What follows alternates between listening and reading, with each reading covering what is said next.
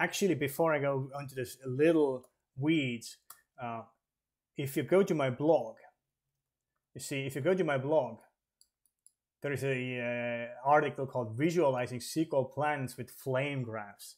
So, so FlameGraphs, and like I have a little proof of concept script. It needs some tweaking. You gotta look inside it, but it doesn't use SQL monitoring right now.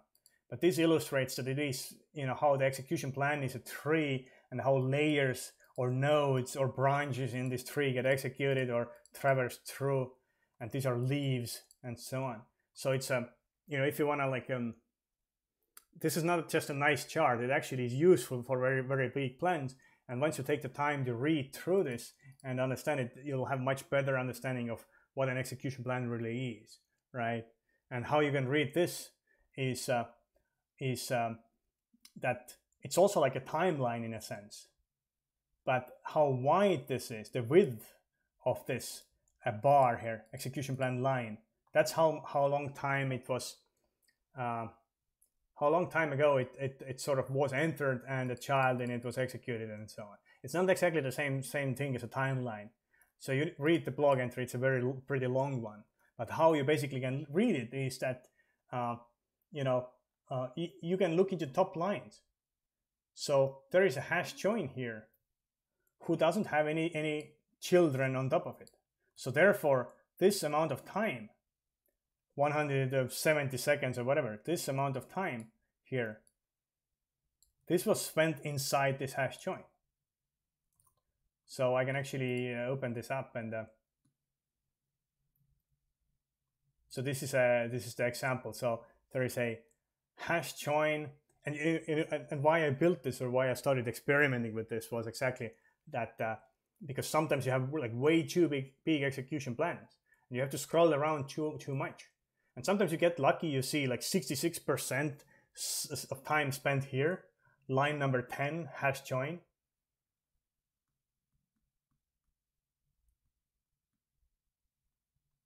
So this is the one, right? 66% of time is spent here, line number 10, hash join, right? That's what it is. So this hash join doesn't have any children on top of it. So therefore, that was the that was the operation that itself used the time. So there's so much, it accounts for so much time.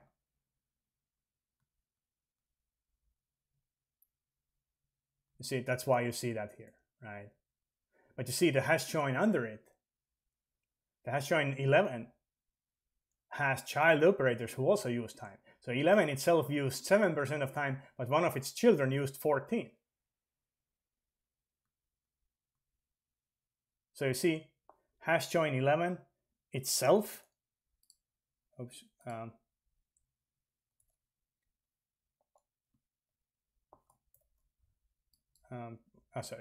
hash join 11 itself used some time. So that's the 7% of what it used, but one of its children used 14%. So that's this block, right? So you can see the topology of the runtime from here as well, right? And how wide something is kind of tells you how much time was spent in it. And the top line is directly how much time is spent in this 18 or 20 here, or 10, this amount, what's not covered by something else. But anything below here, it's like whatever is like indirectly spent. So we spent time in this, well, we were under the hash group by, but we were not spending time inside the hash group by, because all of its width is covered by child operators. And it becomes more useful when you have more complex plans. So I haven't made it like easily usable. You can look inside the script. You need to kind of download another script for that. But you see there are some more complex examples. So it's I'm gonna work more on it and make it easy to use someday. So all right, so that's it about this simpler parts of my talk. I'll before I do a Q&A, then I'll show you just one more last thing as well. I don't know if it's even worth talking about too much, but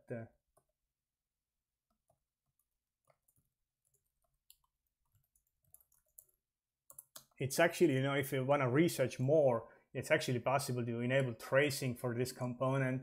You know, again, go to my blog, you see how this tracing works, but it's possible to trace SQL monitor activities. And if you, there is a,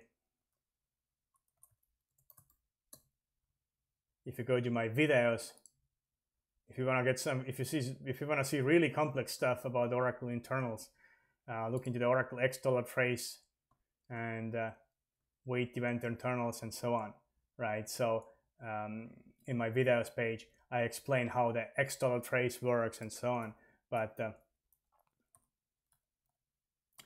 basically,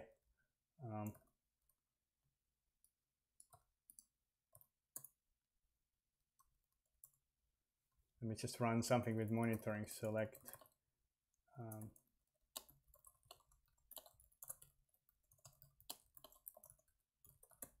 Just run something with SQL monitoring, and I can now list from $X trace what kind of SQL monitoring related actions were done, by that session, right? And so there are, so basically, if you want to geek out, go deeper, research how SQL monitoring works. You see, this is where we push plan monitoring and push monitoring, right? So this is this updates $V$ SQL monitor, and this updates $V$ SQL plan monitor, right? And you would even see some. So this is now execution level. This is not plan line level, unfortunately, but you see CPU buffer gets, reads and then read bytes and so on. So how this is, so it's possible to trace some of this activity as well. So I'm not going to talk more about that because we are over time, and that's for hardcore geeks. So some of you are these hardcore geeks. So, and I'll finish with one last thing. If you look into here, like obviously, like again, like these things bother me. If I see a nice icon somewhere with like binoculars, I want to know where these numbers come from, right?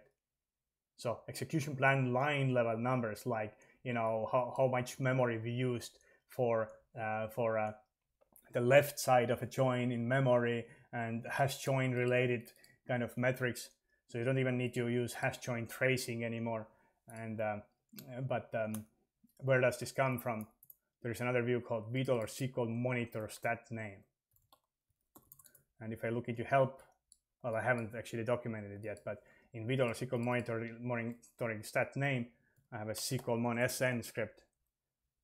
This actually lists all the possible statistics that can be shown behind these binoculars, right? And you can actually query them yourselves as well, with some magic, right?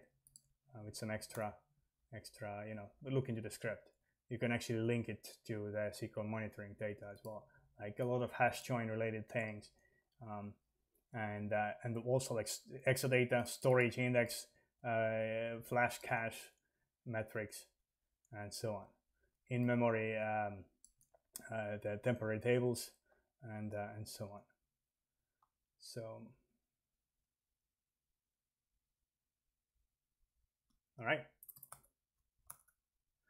So let's do some questions. So by the way, this is a time to say that again, like, part of the reason why I do these hacking sessions is for fun. Part of the reason is just to, give more information to people, which they might not find easily.